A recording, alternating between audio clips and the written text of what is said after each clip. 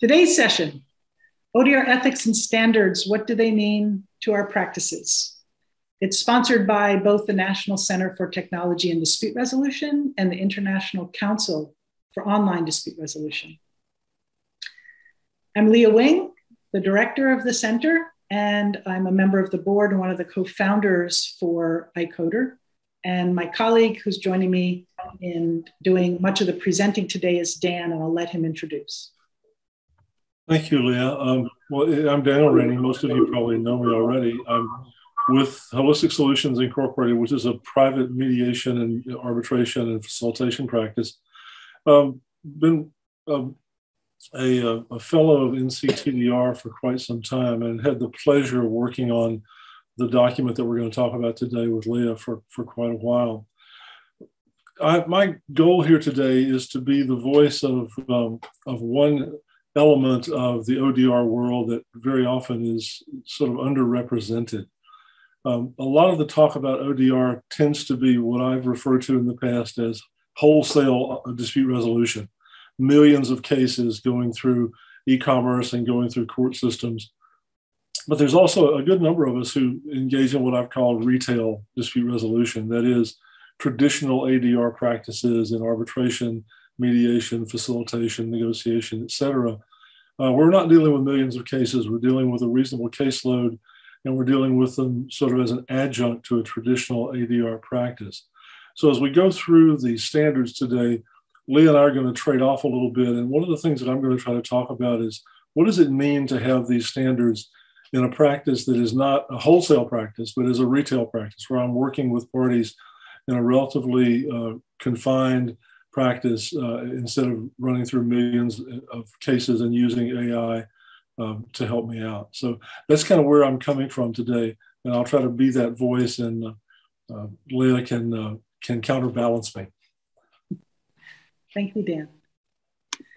We're not alone in presenting. We are blessed to have 4 colleagues who are all fellows of the center and members or board members of iCoder, as well as leaders in ODR in the field in the last 20 years in their own right, in their own practices from around the world. And they have been so kind to tape their contributions. So we'll be hearing from their voices and their perspectives as we go a little further along. So to begin with, I think many of us who are joining the call have been enthused about the use of technology, and some certainly have come as either skeptics or with great worry about its relationship to handling disputes. I think we can see its ubiquitous nature in our daily lives has made things better and also made things difficult in some new ways, or has. If I could ask folks, if you don't mind, if you could be sure to mute, that would be great.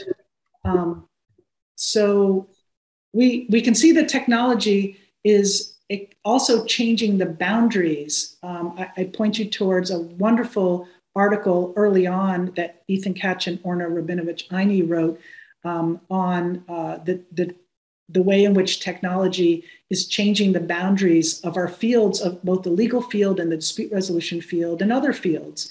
And we have a webinar I hope you'll consider attending that's this coming Monday, June 13th, with our founder and the founder of ODR, Ethan Katch, having a discussion with Richard Susskind, who's going to be talking specifically about how technology in the future is going to be changing the boundaries of all of our professions and the way that humans offer their expertise. So the question is, as technology is this disruptor, as it's causing changes in what we can accomplish, it also can give us a chance to envision new ways of, from our perspective in our field, healing relationships, preventing disputes, encouraging collaboration, and delivering faster and more equitable access to justice. In the 20 plus years that ODR has existed, we already see that it has transformed dispute resolution. As I do want to say from what I just mentioned, I want to emphasize there's an ability for us, and ethics can point us towards that, to focus on the positive and ways that it can transform dispute handling in even better ways.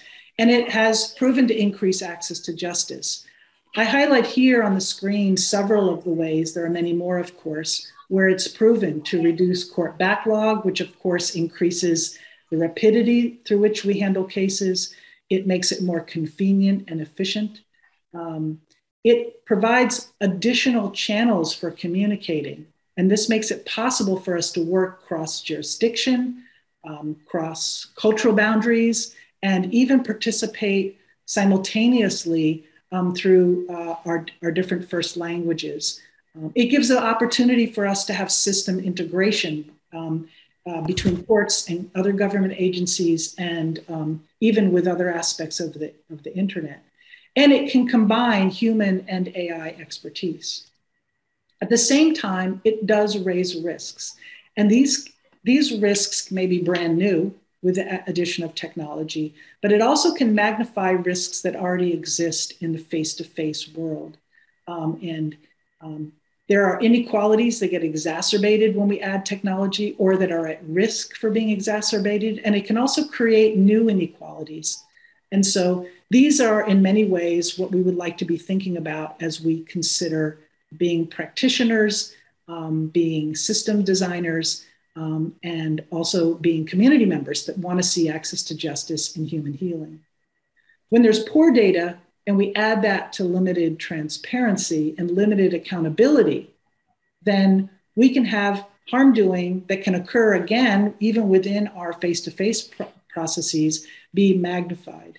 But when we have unidentified harm doing, because we've added technology that can gather up data, and that data can only be available to some and not to others, it could be misused, and it could be misused even unintentionally in ways that can assist with creating inequality. I want us to think, for example, about the last 40 years and how, at least from my perspective, we continue to be plagued with the concern about the fact that we have repeat player bias that can happen. With, for example, businesses or landlords or others who end up in court regularly or in mediation or arbitration regularly, and they have a familiarity with either the third parties or with the process. They have access to perhaps more funding or more resources. And that repeat player bias may not be something that's designed into what we hope will happen, but it still manifests. So we need to think about when we add technology to that, and some have more access to resources, more familiarity with including technology in the process, how might we have a process that in effect adds a kind of steroidal effect to the inequality in the process?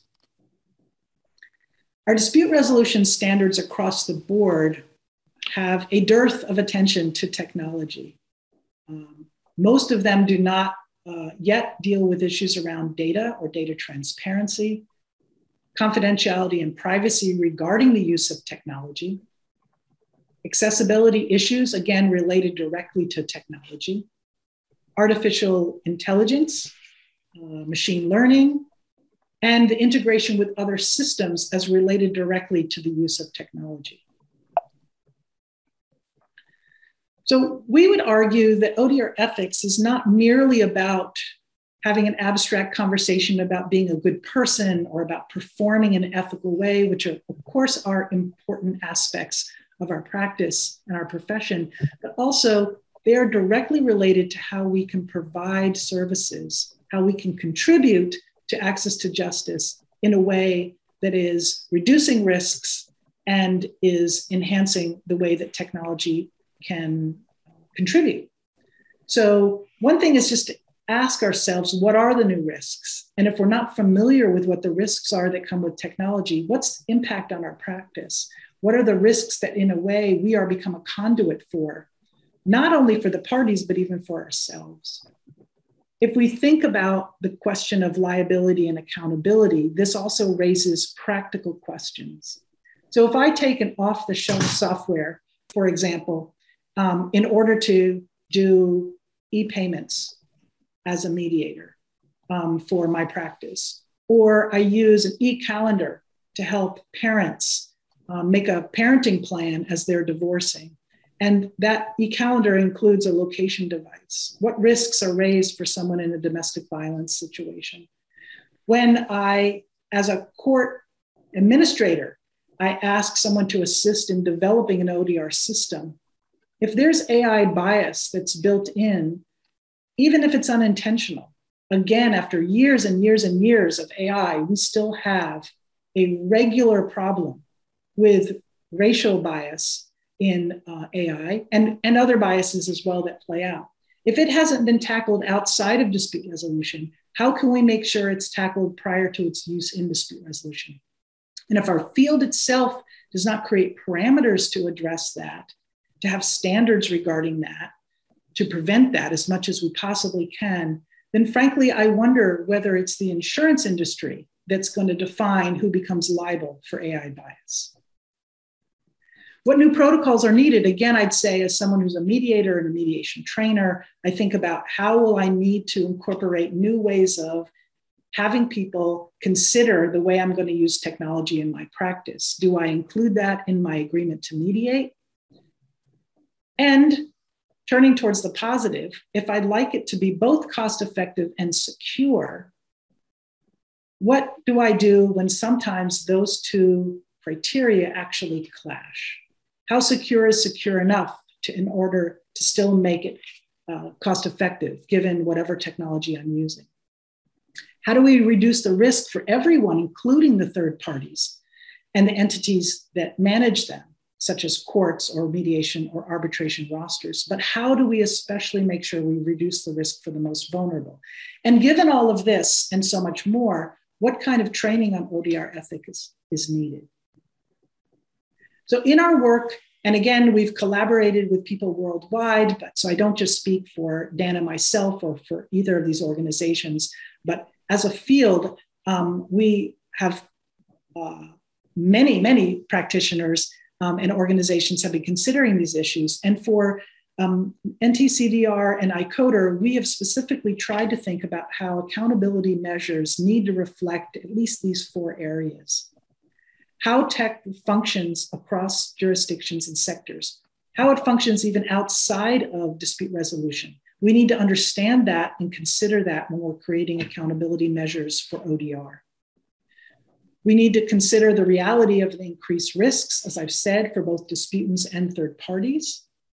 And we need to look at the ability for us to foster access to justice and transform dispute handling in ways that are even better, rather than just trying to mirror what we've been able to accomplish in our field in face-to-face dispute resolution. And lastly, we need to consider how technology is probably going to move more rapidly, inevitably more rapidly, than we can build consensus around standards. And we already have had, due to the unfortunate circumstances of the pandemic, we've had an exponential increase in who is using online dispute resolution. So we're using it because we need to. Some folks have become adherents and they love it, and other folks are still concerned, but we have many more people using it, and yet we have very little training and very few standards that are out there. So I just briefly, before we turn to the standards themselves, would like to give a tiny history of at least our two organizations' work in this field. As I mentioned, Ethan Katch is really considered the founder for online dispute resolution. And he took his vision and helped to create, with Janet Rifkin, the National Center for Technology and Dispute Resolution in the late 90s. And in 2009, the center issued its first set of ODR standards. In 2016, it issued a set of ethical principles for ODR, which are not rules. They're specifically not standards, they're values. More a set of overarching principles to consider in order to stimulate the development of best practices, of legislation, and of standards. And we hope that they're useful as you consider when technology moves more quickly than our standards can catch up to them, that we can lean on the principles for helping us determine, as Dan said, as individual practitioners, for example, how we should deal with an ethical dilemma. In 2017, the center created the nonprofit, which is a membership organization, the International Council for Online Dispute Resolution. And ICODR was set up for two purposes. One is we wanted to expand participation in the field, and we welcome all of you to join. You can go to icodr.org to join. And also specifically to promulgate new standards. And ICODR issued in 2017 standards based on the 2009 Center Standards and the 2016 Ethical Principles. And you can imagine in the last 5 years, not only has technology changed and influenced ODR, but as I mentioned, the pandemic has impacted greatly both who is using technology in dispute resolution and the contributions of an enormous number of people worldwide to helping strengthen the discussion about ethics. So in the last couple months, the Center and ICODR just recently have issued, we've been working for quite a long time on this, but we just issued jointly revised set of ODR standards. We continue our ongoing collaboration with the 50 fellows in the Center who are in 25 countries around the world, and the work that they are doing in their settings, as well as our work with the American Bar Association Dispute Resolution Section, ODR Task Force.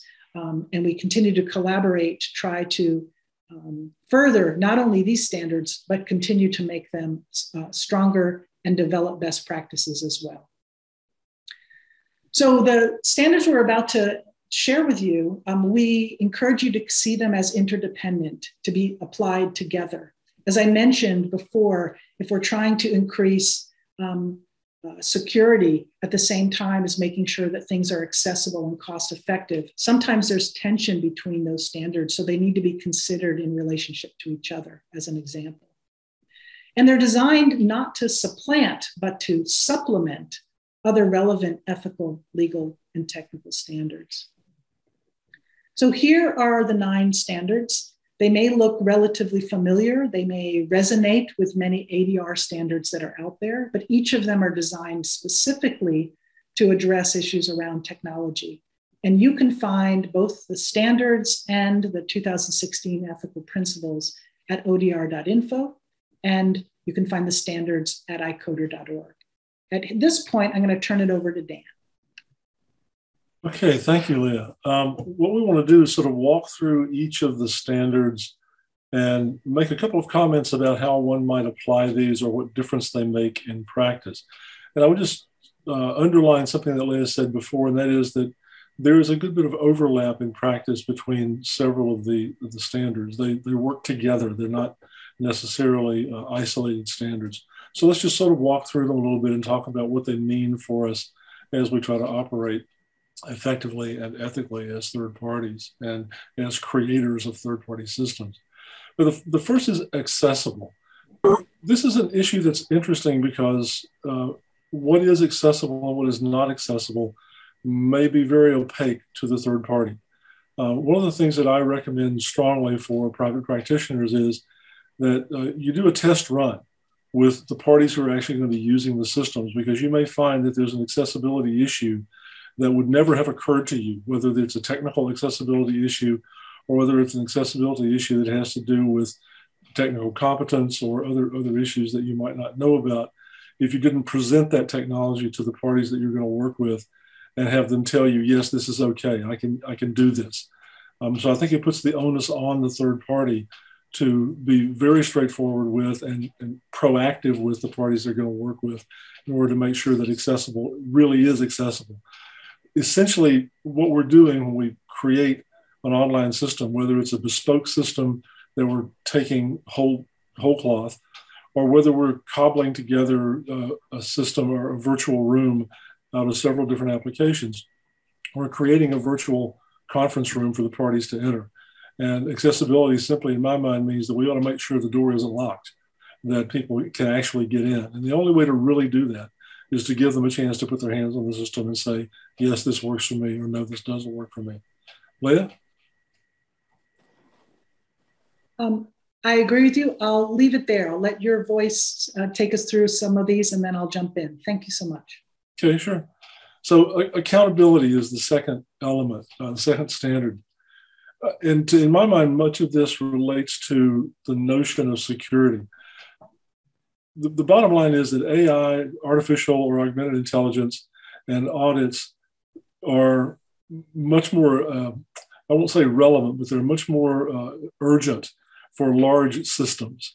If you're talking about private practitioners or people who are doing traditional ADR practices using technology, there's an obligation for the individual who's creating the virtual room, to make sure that the systems are accountable in a way that makes it appropriate to use them with the level of risk and the level of damage that might occur for the parties. And so from a wholesale point of view, the idea of auditability, the idea of relative control and artificial decision-making strategies and all of that in those large systems are very vital issues. But if you take it down to a private practitioner's point of view, the accountability is, do I understand what's going on with this system enough so that I can ethically work with my parties and say, yes, you should come into this system. I should invite you in. And it's a system that we can depend on. Leah? I want to highlight another resource people may find useful, especially practitioners who want to think concretely, whether they're someone in charge of a dispute resolution process in a court or for an entire mediation or arbitration system, or whether they're an individual practitioner. But I'll point you towards a recent document issued by the National Center. You can get it on you can get it on ODR.info. Under the publications section, and it's called Framing the Parameters of ODR. And the reason I mention it is if you look at number 2 here under accountable, determination of the relative control given to humans and artificial decision-making strategies, I think that document gives you both a textual description, but also a visual description. It's one way of looking at how technology can be viewed as layered, meaning there are ways in which we use technology where humans are almost entirely in control and we just lean on technology to assist us to accomplish a task. But therefore, the technology itself is providing some avenues and shutting off other avenues. And as we increase our dependence on technology, it shuts off some opportunities. About either ways we communicate or about who and what decides, whether it's humans or whether it's artificial intelligence. And so sometimes looking at either the visual or textual description there can help a practitioner see some of the increased risks when we depend on technology. And of course, we're not without risk when we depend on humans. But thinking about accountability regarding both the ethics for when humans are accountable or when we need to consider that the technology is making decisions and shutting off other options, what do we need to do so that as an entity or as an individual to make sure that people know that this is happening and are participating willingly, or if they're in a setting like court where they may not be participating willingly, at least they're aware of it. So I hope that document is useful. Again, it's called Framing the Parameters of ODR. Yeah, the other thing that I would say about the accountability issue, and especially as it applies to artificial and augmented intelligence, is that heretofore, if you're in private practice, AI has not been a major part of what you're using. That is going to change. There will be more and more technology that is going to rely on AI that is going to be available sort of off the shelf for mediators, arbitrators, et cetera. And so even if those things at the moment are not front and center for the way private practitioners think about using technology, they ought to be at least in the back of your mind because they're going to become more and more relevant as time goes by. Competence. This is one that, go back one. Yeah, thank you. Competence is a fraught subject with dispute resolution professionals generally. This is an issue that I've been talking about for a long time. What does it mean to be competent? Talking about competence, what does it mean to be competent generally? Is it the training that you've got? Is it the certifications that you've got? Is it the number of cases that you've done? All of those issues are are relevant in an ODR context. But beyond that, I think the onus on the practitioner for competence in an ODR environment goes to how one chooses the technology that you use, how one understands the relative security and privacy aspects of the technology that you're choosing to use with your parties. And I think even more than that, maybe how you can describe to the parties what they're getting into. For me, one of the major issues with working with parties online as a mediator is when I present this virtual room that I've created for them and I ask them to say, yes, I'm willing to enter that, I think I need to make sure they understand what they're saying yes to. And part of the competence that I need to develop is the ability to understand what I'm asking them into, but also to be able to explain that to them in a way that they can actually, with self-determination, say, yes, it's okay, we're going to do it that way. Comments, Leah? Nope, great. Okay. Confidentiality. This is another kind of a fraught issue because there are formal confidentiality protections that may very well be affected by where you're doing the mediation or the arbitration or the negotiation. I was recently involved in a case where one major element of our discussion was where is the place of record, because we were in 2 different countries and 3 different states. And so if something happens, what are the controlling factors here? What does it say about confidentiality? What does it say about litigation in the case of issues of people who may or may not be complying?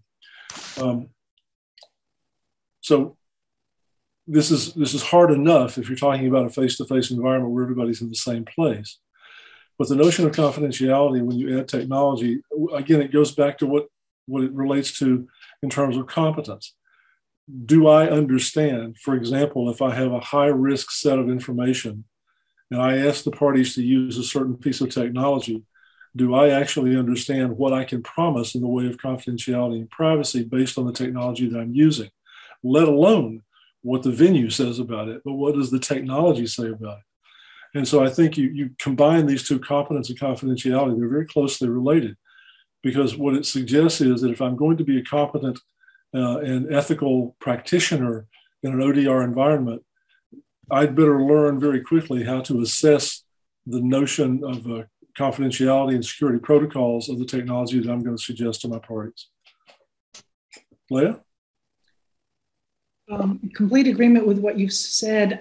I again think about an individual practitioner and how, as a mediator, when I invite people into a room and I meeting with both of them face to face, how a set of assumptions are there that prior to people being able to record on their mobile phones, we didn't worry as much about that. We may include in our practice now that we explicitly say in a face-to-face setting, we ask you not to record, but we can also see who's in the room and who's not in the room.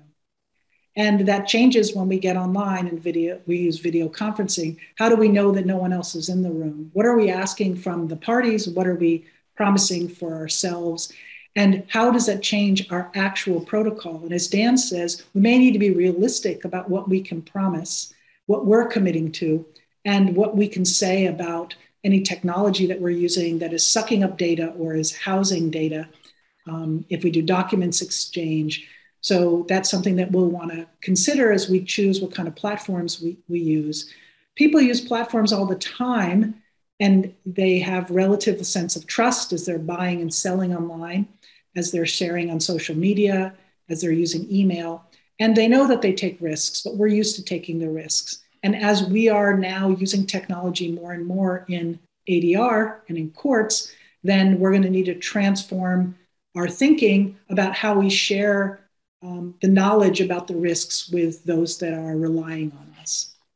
I would also say, if you look at the points 3 and 4, the how data will be stored and how data will be destroyed or modified, that's a very interesting question in a technology environment. If I'm operating in a face-to-face environment where I'm using mostly paper, I can shred the stuff and say with a straight face, it won't be shared because it doesn't exist anymore. Very difficult to say that in a technology environment. And I've actually worked on cases where the choice that we've made, even though we may be using web video to talk to one another and engage in dialogue, that we would actually have a courier send around hard copy of documents so that it never got onto any technology platform at all, because it would have been so destructive if that information were found in the wrong place, that we decided that technology was not an appropriate option. And so that's another thing, I think, in an ethical practice, the notion of we shouldn't use technology is always an appropriate response in some cases. And we shouldn't rush necessarily to use technology where sometimes it would be better to be old-fashioned.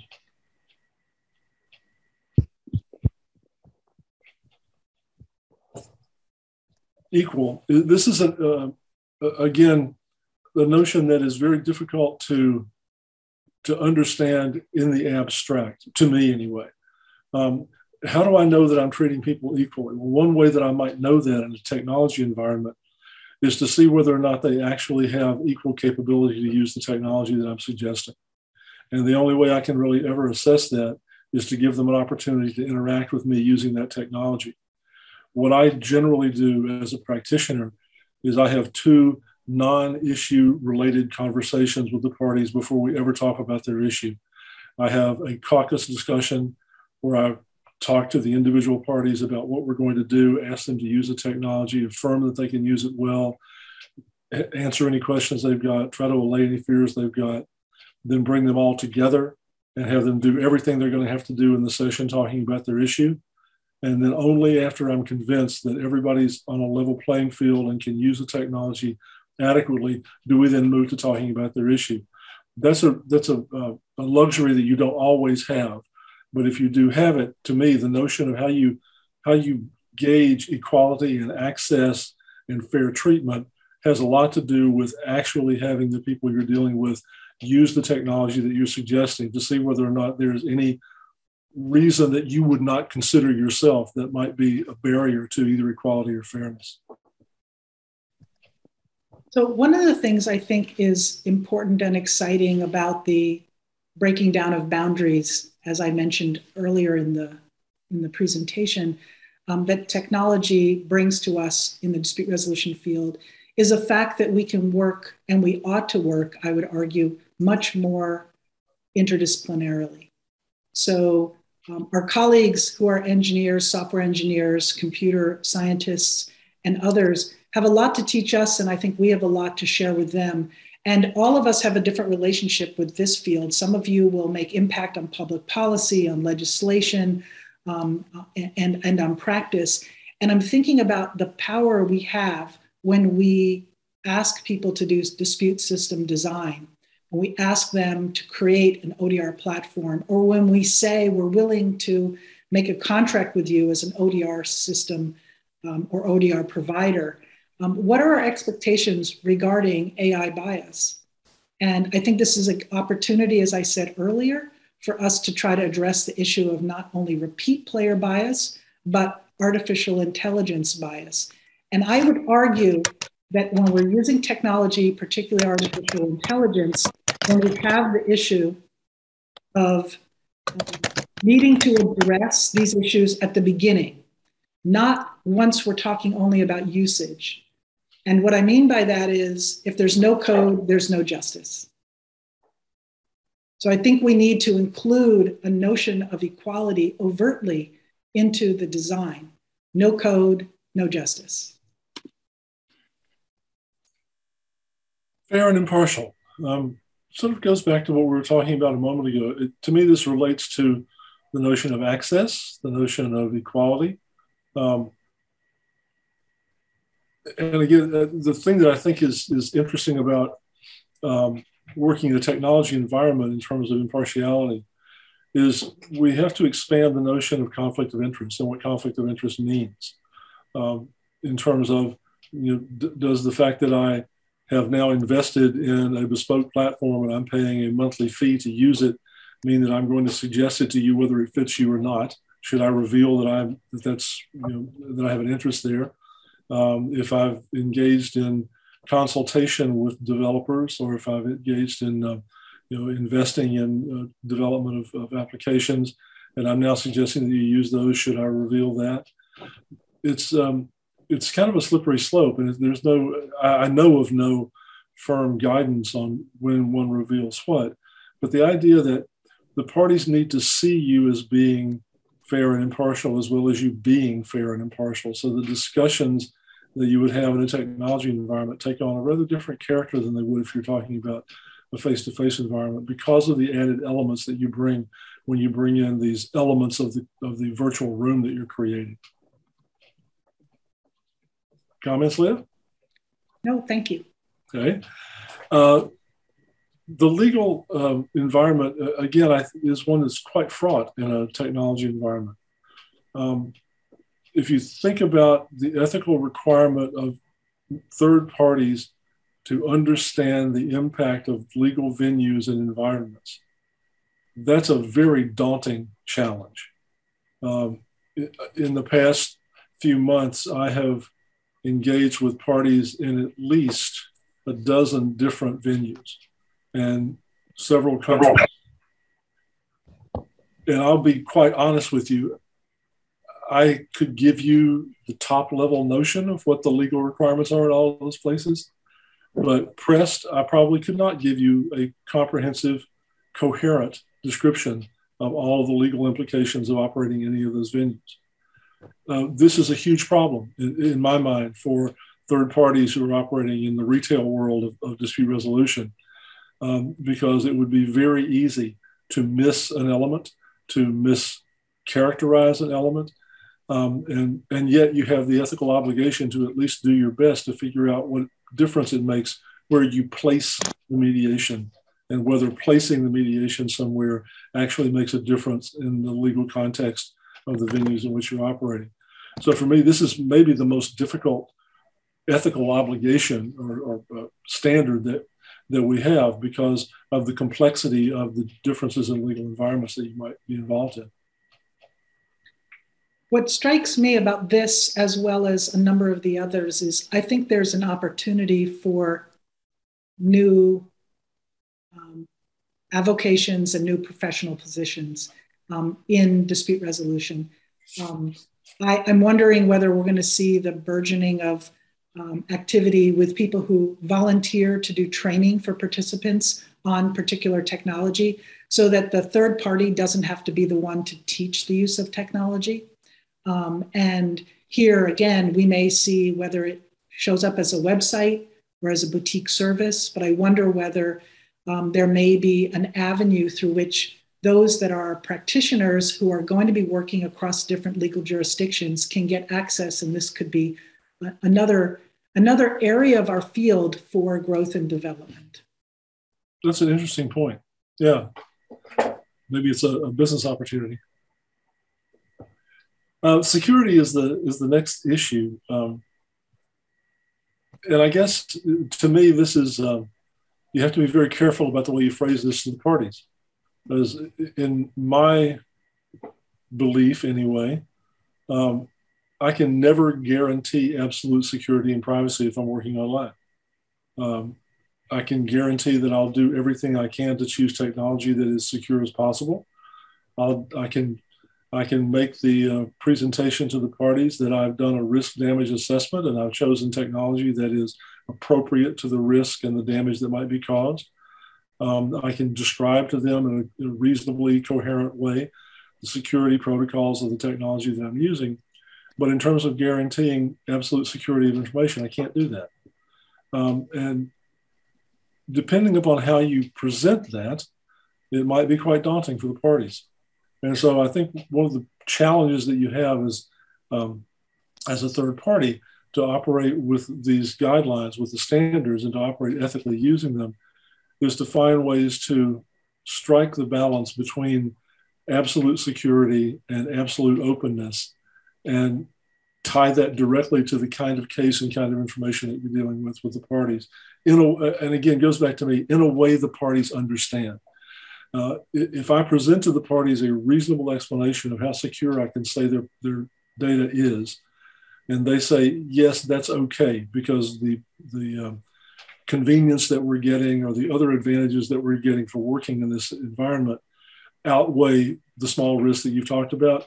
I mean, if I can present that to them in a way that is honest and they understand, then that's fine. But I need to make sure that my presentation of that information about security is as accurate as possible. And that's maybe, to me, even more important than the absolute security of the platform, is how I can present that platform to the parties so they know that they can use it either safely or with enough safety that fits the information that we're dealing with. This reminds me again of the interdependence between them, because I'm thinking about how we can do exactly what Dan said, and that is our role and our responsibility. And if we only focus on security, we may not catch the issue, the fact that for one person, for them to access the technology we would like to use, they need to go and sit in a public space in order to do that. And so actually they become more vulnerable. Their personal life or their business issues can be overheard by others, but they can still be using a secure technology when they type or they document share.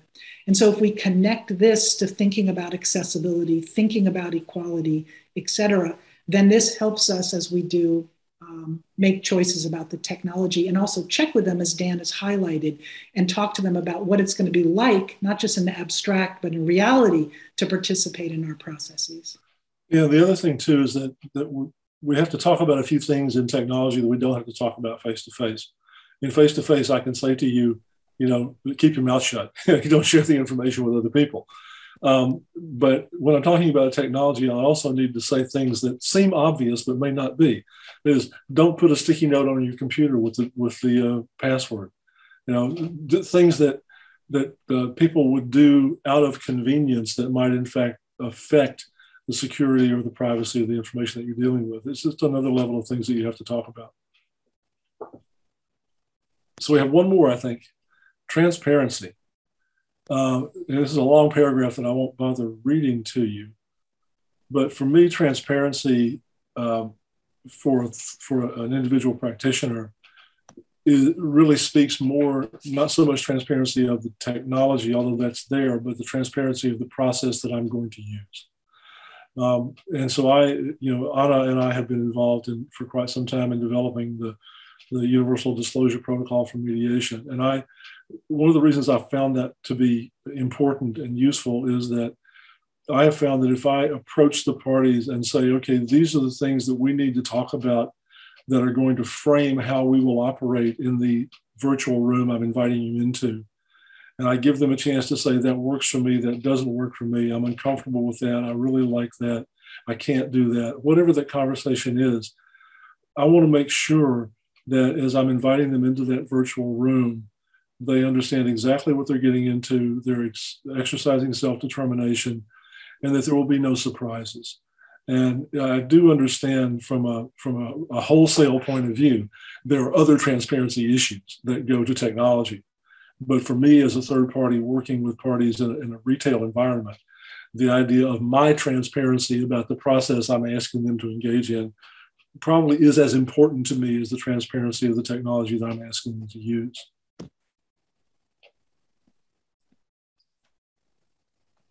Comments? You need to unmute. Sorry. I was just going to add, related directly to technology, I highlight, and it's in writing here when you have a moment to read it more thoroughly. I think that being able to articulate clearly to the parties where artificial intelligence is expanding or reducing their decision-making power is important, and also how you will deal with data breaches in the event that it unfortunately occurs. All right. You ready for the next one, Dan? I think so. So what? Now that we know this, what do we do with it? I think the first one for many practitioners is the most important one: self-certify and commit to the ODR standards. And I think in addition to that, talk to your colleagues about the fact that these exist and that they are useful. One thing about standards is standards don't work because they're forced upon people. standards work because they in fact work. People use them because they're useful. It sounds sort of tautological, but if the standards don't actually speak to the practice that you're in and the good that it does to your practice, then people will ignore them. These standards do speak to our practice. And so the notion of self-certifying and committing to them and also talking to your colleagues about them, about why you're using them, is, I think, an important step. And of course, incorporation by entities. If there are organizations that you work with, or organizations that you belong to, who are that are engaged in dispute resolution or dispute engagement, these are standards that are specific enough to give you guidance, but are also broad enough for you to be able to incorporate many different types of practice into the responses that you have for these standards. And then, if you're lucky enough to be involved in system design and developing systems, and being in a position to be a programmer or a developer who's offering systems to other people, apply these overtly to the system designs that you're engaged in. Make it part of the package that you present to the individuals that you're working with, so that you're sort of hard baking into the technology that you're creating the notion of these standards and the ethical use of these standards. And if we can do all three of these things, then we'll have as close to a universal set of standards as you can possibly get.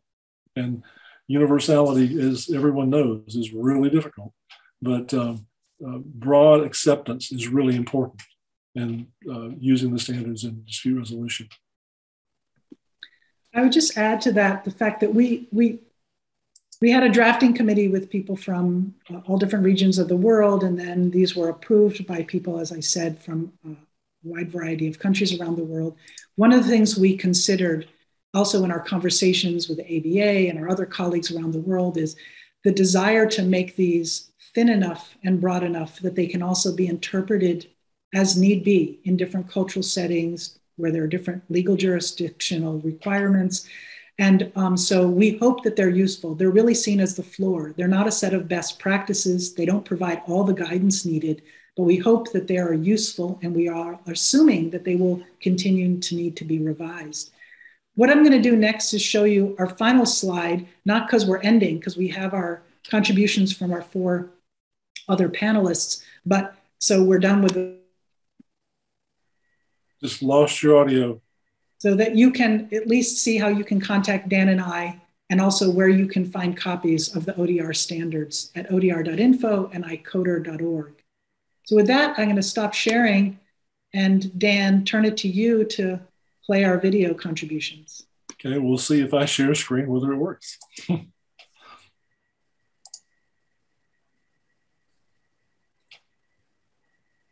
Okay, let me roll this, and if there's any problem with hearing it, let me know.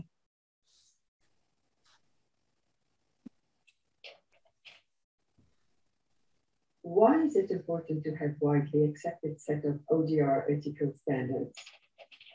We know that no business may be conducted without rules and codes. Codification is doubtless needed for transparency purposes and for harmonizing practices to a certain extent.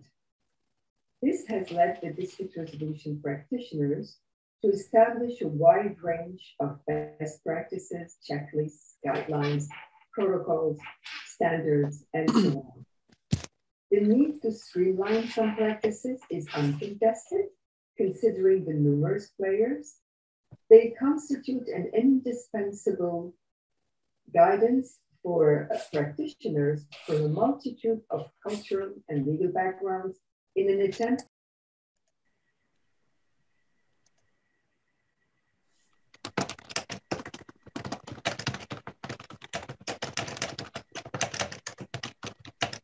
So Dan, I think we're losing sound.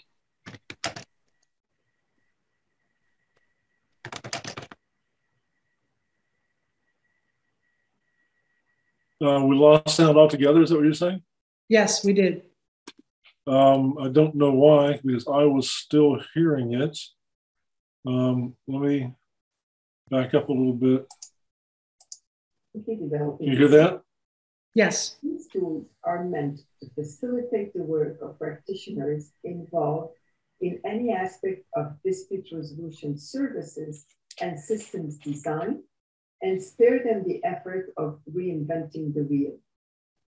Standards offer the benefits of consistency of practices, predictability of processes, cost-effective procedures, and enable practitioners, whether newcomers to the field or not, to navigate properly in this environment. In an age where practitioners are short of time and are faced with a plethora of documentation to read, putting in place helpful guidance and establishing some harmonization is invaluable to ensure that basic issues of dispute resolution services and systems design procedure are duly considered. Although best practices and standards have no binding effect, they are usually referred to as soft law instruments and do carry some authority. The utility of standards should not be undermined. They offer a summary of issues to be verified in order to make sure that all appropriate actions have been undertaken and ensure that a minimum set of practices are properly applied and mistakes avoided as much as possible. Standards avoid bad surprises when practitioners operate under the assumption that everybody knows the rules of the game. So we hope that the ODR standards will become to many a key tool for dispute resolution services and systems design.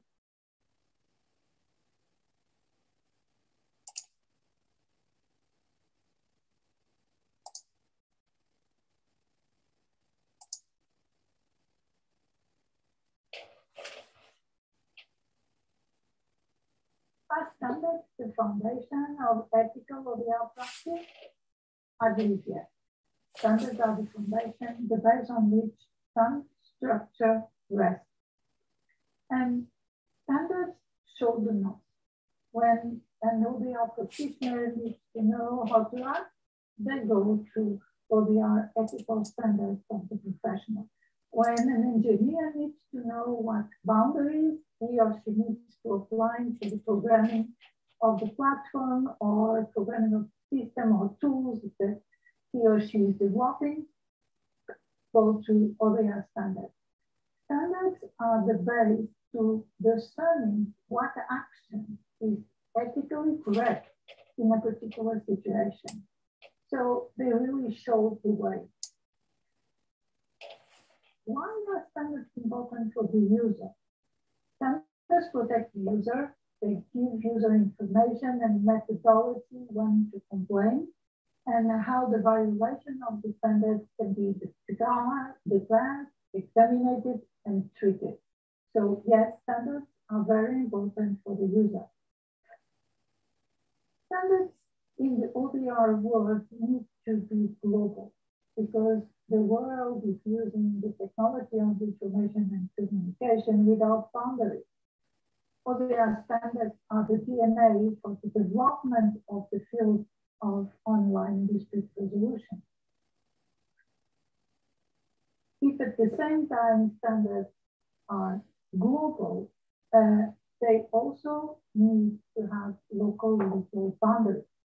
For example, in the Portuguese-speaking world, standards of the NCTDR and IHD ODR will define for some countries where they need to start, and for other countries, they will define how to respect the less privileged people that by ignorance can have a negative impact of ODR in their lives, for example.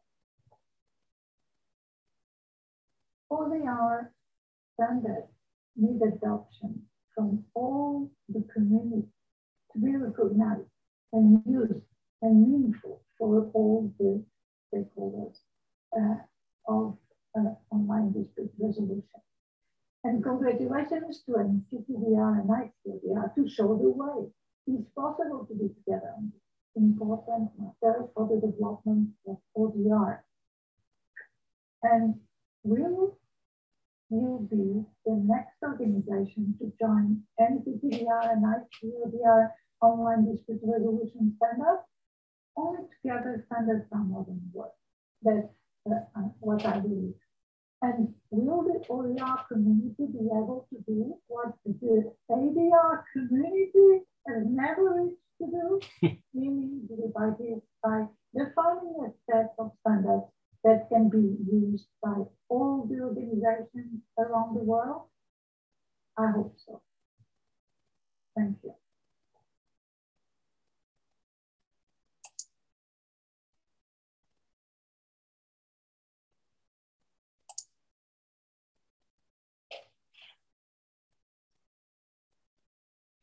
Ethical standards are important because they help us to create trust. Ethics, of course, make the world a better place. And our decisions to embrace technology in dispute resolution is not only to create positive impact, but also to improve access to justice. The ODR Africa Network is an academic non-profit social platform established to improve access to justice in Africa by the use of technology. It's a platform where practitioners come together to exchange ideas and learn ways in which technology can be deployed to not only improve access to justice in Africa, but beyond. We at ODR Africa have used the ICODR standards as a benchmark to assess existing standards. Consumer protection agencies world over are very interested in protecting consumers. The FCCPC, the Federal Competition and Consumer Protection Agency or Commission, FCCPC, is the foremost competition and consumer protection authority in Nigeria. And the FCCPC, in the quest, of course, to protect consumers in Nigeria, which has about 200 million people, created an application. And this application is to enable Nigerian consumers to get redress from complaints over products and services. Prior to the creation of the app, the Commission received about 700 to 1,000 complaints in 1 year. Complainants or consumers had to visit the offices of the Commission to make their complaints. The Commission also received complaints by email or by telephone. But this was definitely very slow because with the creation of the app and as at the beginning of 2020, the FCCPC actually received about 1,000 complaints in 1 week, as opposed to about the same number that they received in a year prior to the creation of the app. And so what we have done at ODR Africa is use the ICODR standards to benchmark the app. And using the ICODR standards, we see that the app has made access to resolution of dispute more accessible, and it's easier for the consumers in Nigeria to find. So consumers do not have to physically visit the offices of the FCCPC. Nigeria has a large land area. The FCCPC, because of lack of resources, could not have offices in every state. And so they had regional offices. But with the creation of the app, complainants or consumers nationwide who have access to the internet, whether through their telephones, the mobile telephones or their computers, are able to access 24 hours of the day, 7 days of the week, this dispute resolution platform. Of course, because not only that the Commission continues to have oversight functions, but because the retailers immediately, or the businesses immediately have notice of the complaints from the platform, we see that this system allows for accountability. because the consumer sees real time the progress and is able to track the progress of the complaint. The businesses also receive the complaints immediately. The FCC continues to have oversight over this. And so this platform is actually self-accounting in line with the ICODA standards. It's competent and it's effective, just like I have said. Now they are able to get more complaints in and deal with them properly. It's also a platform that is confidential, so you have no business with other people's information. You log in and then you're able to just stick to your complaint because you're only able to get access to the complaints that you have. Of course, it's legal and it's secure because it's within the confines of the Nigerian law for the Nigerian consumer, since it's also an agency of the government of Nigeria, which is a regulatory body for businesses providing consumers. In essence, the ICODA standards have been greatly beneficial to our work at ODR Africa because it enables us not only to educate our members as to the use of standards and to what to look out to, but it also allows us as an organization to actually benchmark and assess platforms that are put out for the general public. We commend the efforts of the NCTDR and the ICODA team for this.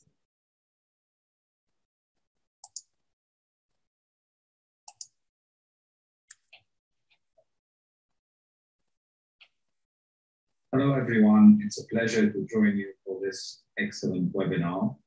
And thank you very much for putting this webinar together, Leah, Dan, and everyone at the NCTDR. Today, I'm going to address you on the ODR standards.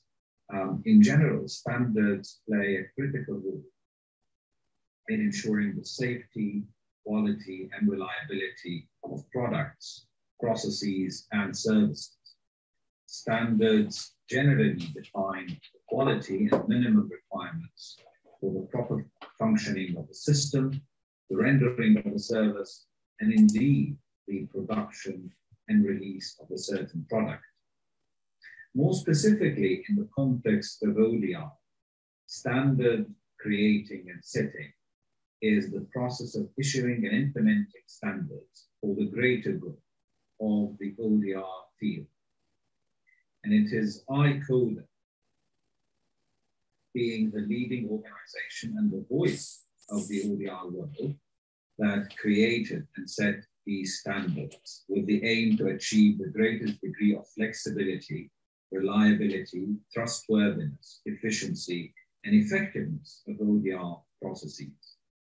In a nutshell, the idea is to provide a reliable basis for users of ODR processes and services to share the same expectations about ODR processes and induce global trust in ODR at large.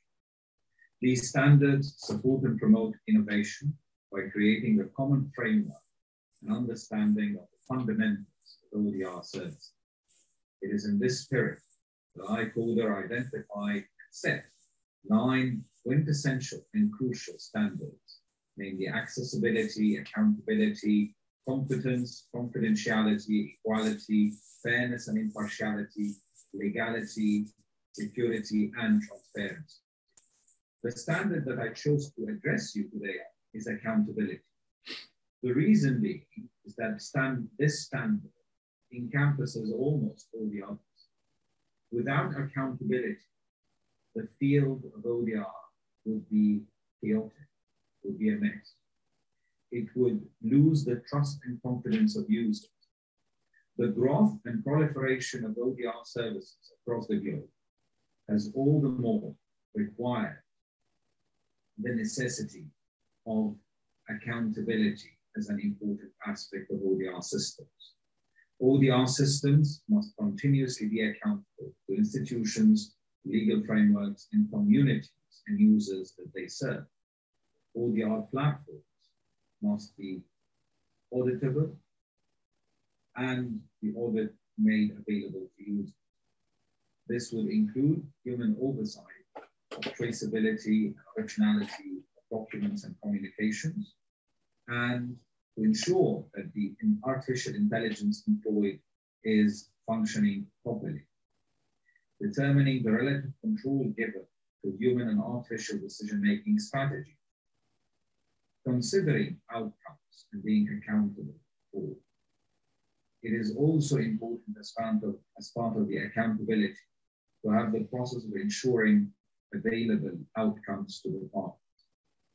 One specific area of concern is that this accountability is required to induce trust and confidence and efficiency in ODR processes at large.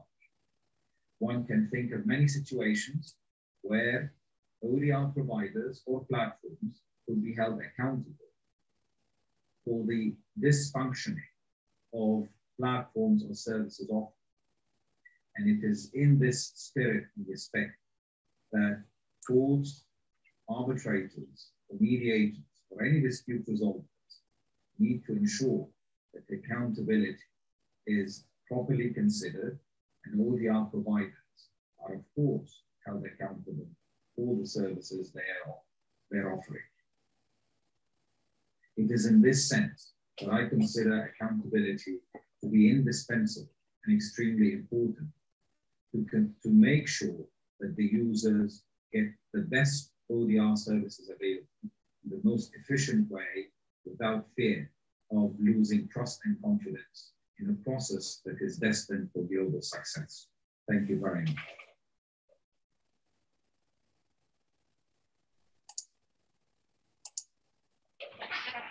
Okay.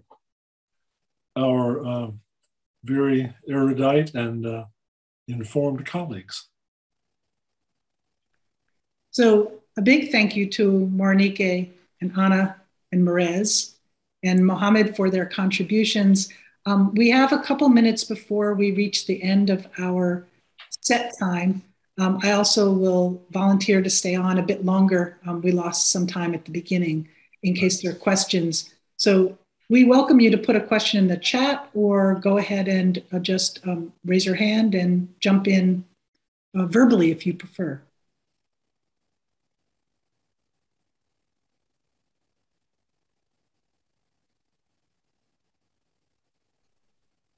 I have a question. It's just to what's next?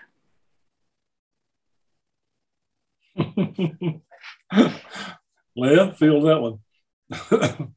Well, I'd like to offer that back in a way to say, I think that what we're really hoping that we don't see this as the be all end all. We see this as a signpost, a stepping stone, if I could mix my metaphors here.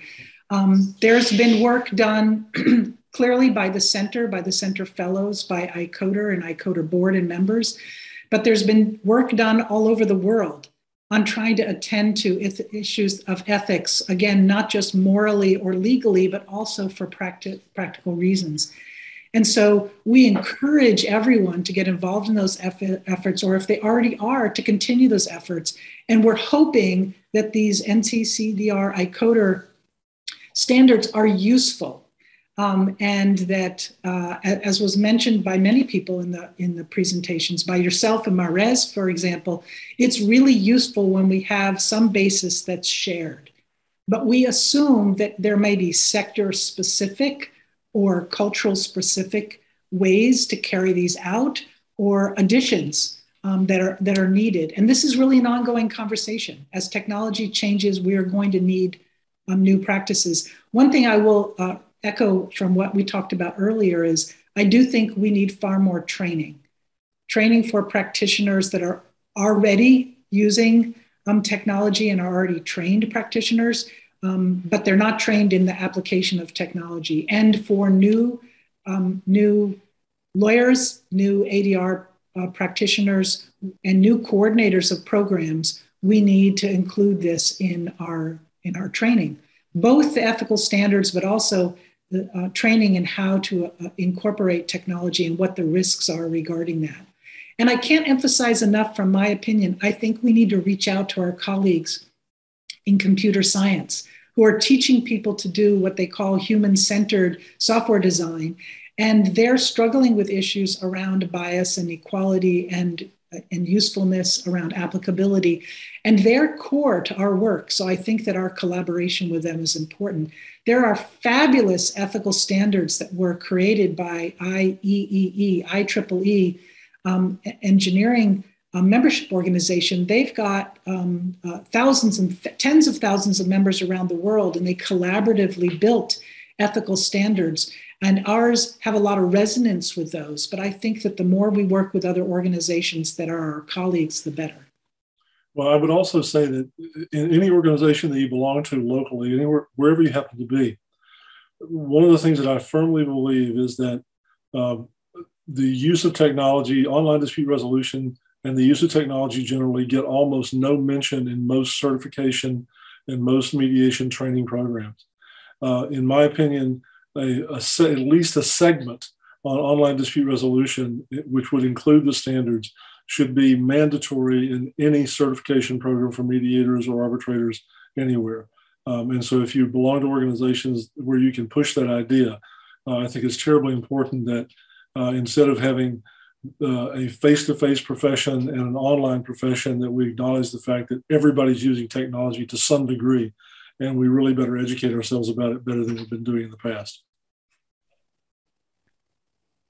I would also say, if we think about the individual practitioner who may not be busy reaching out to the computer science department at the local university, or may not be deeply involved in a membership organization's decision-making around ethics, I would say to individual practitioners, take a look at the ICODER and TCDR standards and see how it might be useful to you as you are making decisions about your practice. Take a look at what your typical protocols are, whether they're written protocols for what you hand out to people or about the steps you take in your practice, and see where you're using technology or where you could be using more of it in more productive ways, and ways that this can point you towards making good decisions, ethical decisions, and transparent decisions that help protect you as a practitioner and also strengthen your practice, but also help the parties. Great question, Anna. Is there any other question? There's Linda Seeley posted in the chat box. Leah, if you have a quick response. So for our folks who are maybe watching the video later, it says the Tennessee ADR Commission has invited me to present on ODR standards. I wonder if you have any thoughts on how to do this presentation in a very short time. Well, for one thing, what I would say is, Linda, I'd be happy to have a conversation with you, offline to continue that. But so Dan as well. So please feel free to call upon us.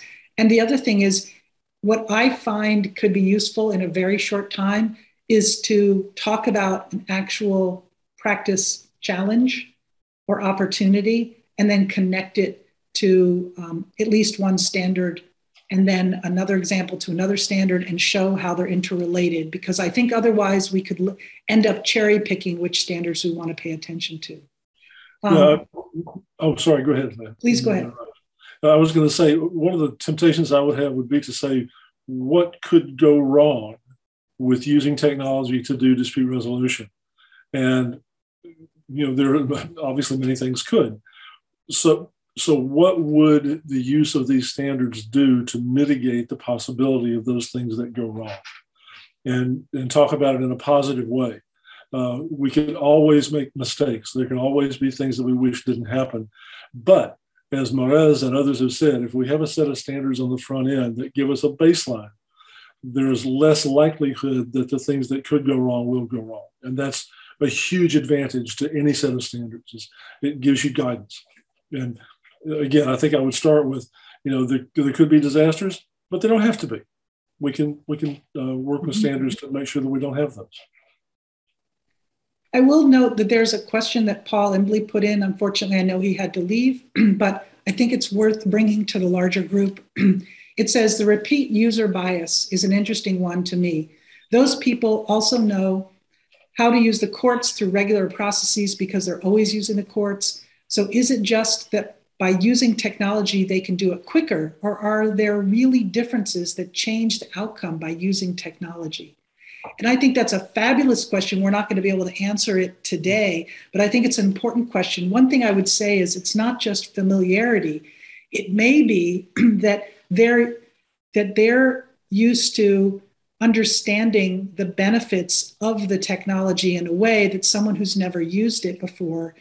And also, there can be what we might call errors or mistakes or difficulties that someone has. So even if they're taught how to use it, if they're in the middle of an engagement that is distressing or is at high stakes for them, that if they're not confident about using the technology, the result of that is that they could look as though they are not as competent as they really are in real life. And that can make a difference if you have a third party who's a decision maker. And if you think about it, this is a workplace issue around competence, if this is a divorce and an issue about child custody, and one person looks like they're having more difficulty participating, or the use of technology is making them more stressful. I'm just trying to brainstorm some of the examples and the way in which it can actually impact the experience of the process, but also the content of what they feel they can share, as well as the outcome. Yeah, one of the things that I tell practitioners that I work with is that you're probably going to face 3 different types of participant in the work that you do. You're going to have people who have no idea what mediation is about. They've never been there before. They may never be there again. And so you're starting from absolute ground zero on the process itself, not to mention the technology. Then you're going to have a group of people who have been engaged in mediation before or arbitration before, who may not be familiar with the technology, but will be familiar with the process. And that's another danger, because they will bring their assumptions about what that process should look like to the process with you. And then you're going to have a group of people eventually who are going to not only have experience with the process, they're going to have experience with the technology. And your approach to all 3 of those needs to be somewhat different because of the needs those participants will have and the assumptions those participants will bring into the session that you're going to work with them in. And again, it's a slightly different sort of problem than a wholesale approach where you've got millions of people coming through in a system that is designed to handle those kind of cases, but where you're dealing with individuals who may be sitting down for the only time in their lives where they're going to be in front of you. And you've not only got that to deal with, you've got the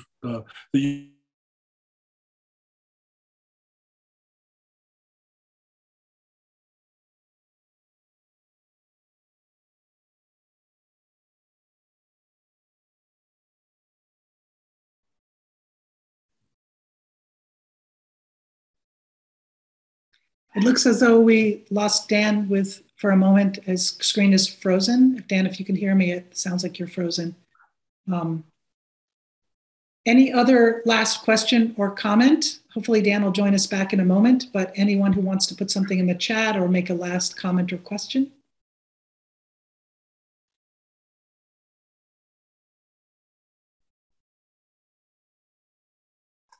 Leah, I think it would be very helpful for you and Dan to publish an article about about this conference, because the examples and the explanations you have given for each of the standards were very helpful, especially for people who are not that familiar with these items. Thank you. I appreciate that and that encouragement. I will be sure to pass that to Dan. And I would also say I said at the very beginning, this is a team sport. And there were 6 of us on this panel, and people contributed tremendously, not only to the group sharing today, but also to the building of the standards. And so I just want to thank our fabulous colleagues for presenting, and I want to thank all of you for having joined us today and also weathered our technology challenges today. Thank you so much. Please take care, be safe, and spread the word about the standards and help us make them stronger.